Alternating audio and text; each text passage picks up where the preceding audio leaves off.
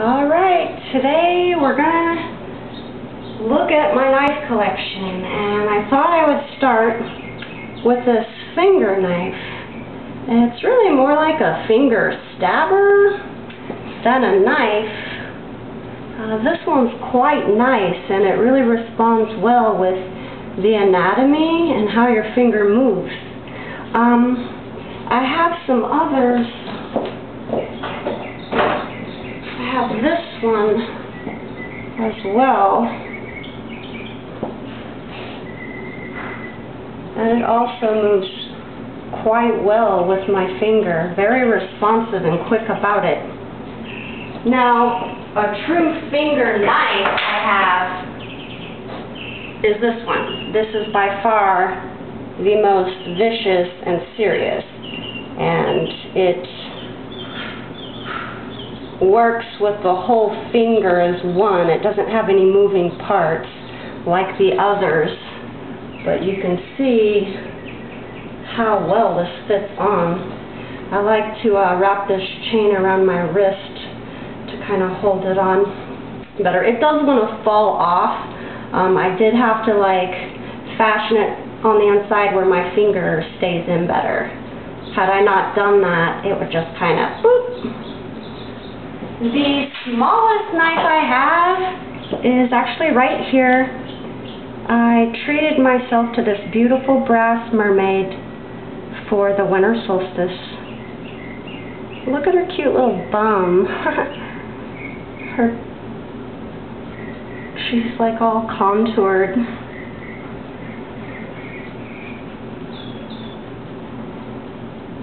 I have a fixation with metal in general, and the fact this is brass really won me over. I thought it was very lovely, you know, for a necklace, and the fact it's a knife really won me over.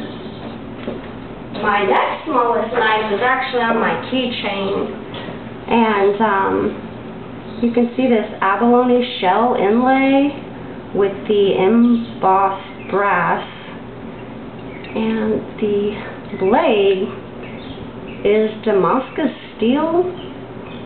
I don't know if it's going to show up in the camera, but with Damascus steel, it has a pattern that almost looks like wood grain, and it has to do with how they forge the metal, folding a variety of types and alloys into one another, and it gets a layering effect.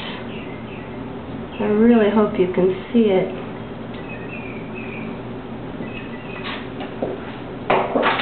One of the first knives I bought for myself is this. So we have a stainless steel blade with brass and steer horn. This one's really lovely. I like to keep this one in my truck and the side door there.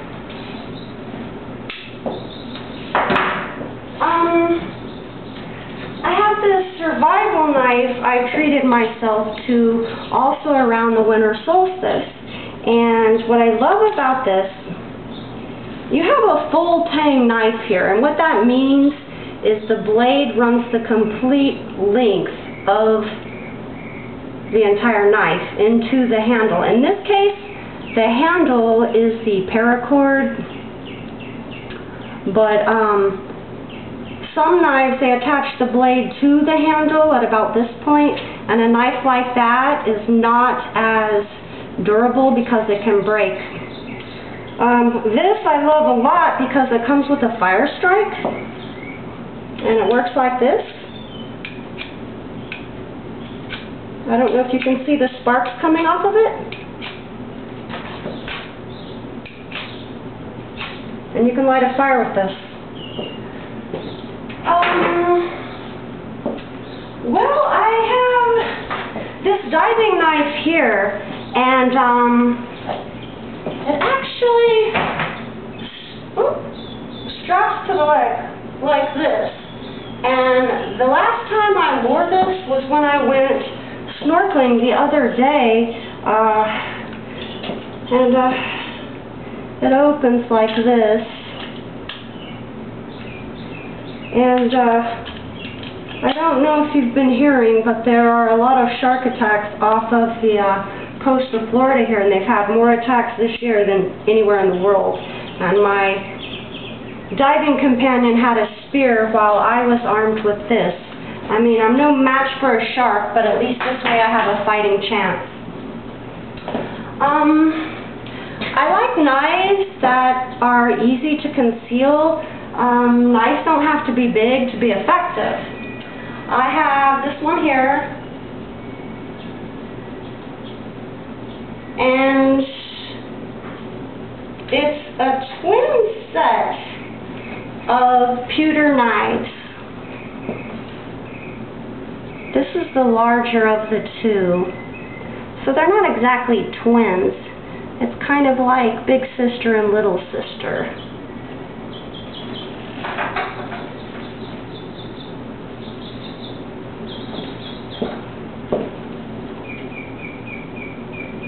I think these are very beautiful, and I really appreciate this little jagged curves and then how it swoops up here.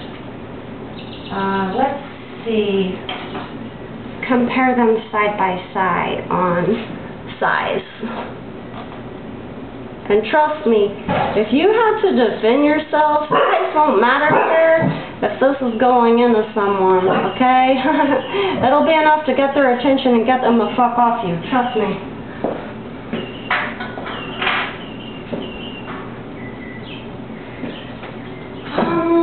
This is my bedside dagger. Ready to go. Just like that. We don't want any trouble. It has this nice clamp too, where you can attach it to your waistband, but you really need kind of like jeans. If the fabric's too soft or flimsy or elastic, it wants to pull it down. But this has a beautiful embossed etched metal design on the blade, and that is just lovely.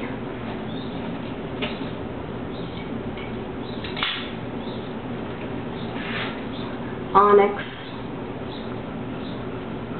Onyx has a history of being used as talisman for protection, actually. I really appreciate metaphysical qualities of stone and also folklore, magic, and that sort of thing. But I collect stones and fossils as well as different metal things. I have this other bedside dagger, brass, and it has this little faux ruby button. You have to push to open it. And it has a design on it. It's got this serrated edge here. This is a knife that really means business. I like how this contours and fits the hand as well. This design, it's running stallions.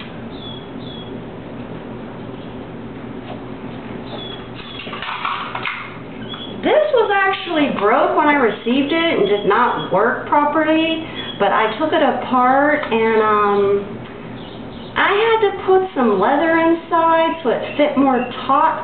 It was really loose and wiggly and the button didn't work, but I did get it to work. So this is what we have here. And this is beautiful, just the display, just like the last bedside dagger. They're not really sold as bedside daggers, but I call them that because that's what I use them for. Okay. Throwing knives.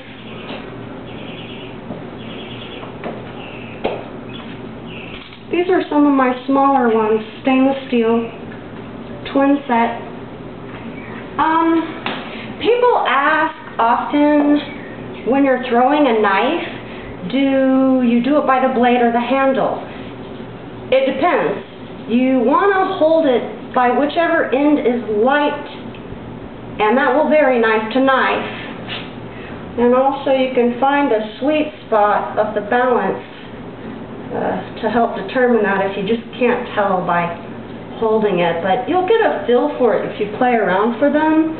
But what you want to do, the reason I like to throw it by the light end, okay, and in this case the light end is the handle, is that the heavy part is at the top, so when you throw it, laws of physics and gravity are working for you in your favor with the heavy end wanting to throw around and helping the spin on the takeoff.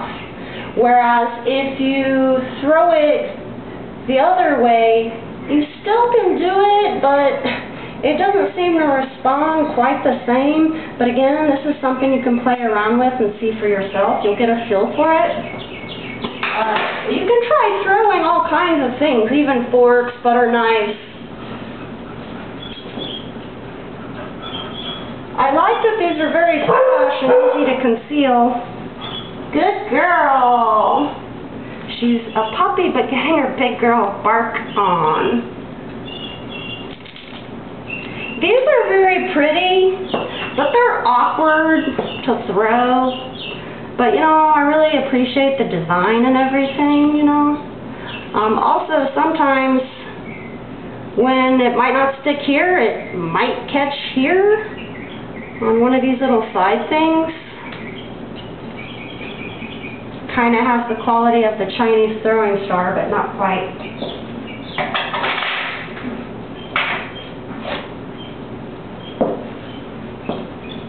These are my favorite throwing knives.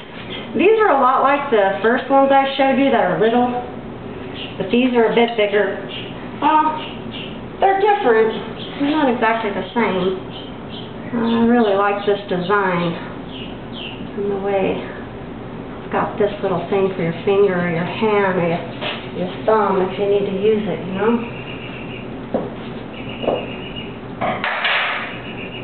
Okay, my pride and joy, I'm going to show you here. But first I need to let you know and remind you I have a love affair with metal and alloys, and I collect railroad spikes. I have this gorgeous hand-forged knife made from a railroad spike. Look at that. Here's what helps give it away. The artisan who forged this, he was so enthralled with my enthusiasm of the beauty of his work that he gave me the very first knife he ever made, the first one he made, and you will see how he's progressed. But I love how he drilled these holes, graduating from big to tiny. It was polished and real shiny when he sent it, but I didn't oil it down like he suggested, and I don't mind that it's rusting. It gives it kind of this sci-fi, futuristic, road warrior, apocalyptic feel, you know? But this knife feels really good, and I like how this fits the back of the hand. The first knife he ever made is this, out of a railroad spike, so you can see how crude it is compared to this. And he advanced from this to this in 1 month, okay? So when I bought this, he had just been making these for 1 month. And you see how he came along. I really like this one though. It looks like some sort of, oh God, medieval, archaic relic of days gone by. Like some prehistoric knife used somewhere in the world.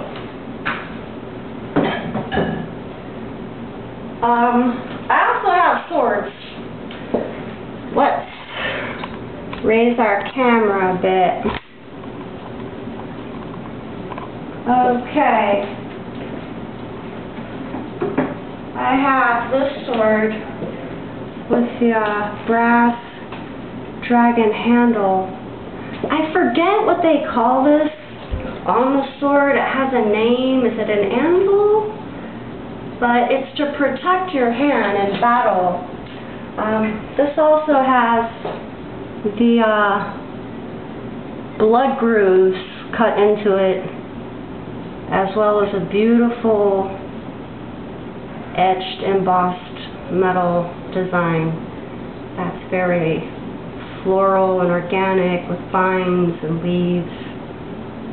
Okay, this is made for dance, and all dance swords for Oriental art performances are balanced, but I find I can balance about any sword.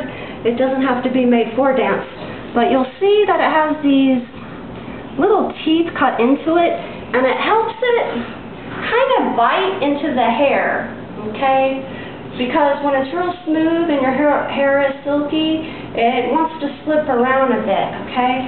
But this is a very well balanced knife, okay? I like it a lot. But my favorite sword for performing is my Turkish scimitar, and nobody heckles a performer with a scimitar. It also has brass handle with this beautiful falcon bird tip handle. This one started rusting right away. It was real shiny, but I didn't want to oil it because I put it on my head, and right away it started rusting wherever my thumb or fingerprints were. And see, that's odd. You think the fingerprints would help prevent the rusting from the natural oils. This sword is very heavy, but I could dance on and walk around with this one all day. Very well balanced, beautiful, beautiful scimitar. This is not my entire knife collection, but these are some of my favorites. And my latest addition is this machete, and I christened it recently, cutting through some tropical vines and foliage in my backyard. I also tested out how well it worked compared to the axe and the pole saw, and this was definitely great for vines and kind of thumb-sized things you need to like slash through. And it also has the serrated edge for cutting using like a saw. This is wonderful. It's really helped me out a lot. Because before I was having to go out with loppers and trim everything, and you know, you're doing like one at a time, whereas this you can come through like you're going through a jungle and just clear it all at once. So I think this was a great investment. Let's see. I also have, well, these are kind of reminiscent of the finger pokers. They weren't really knives, but they're these rings. And they're steel, and I have 4 of them, and you put them on all your knuckles. And it's basically a bird skull. Ooh.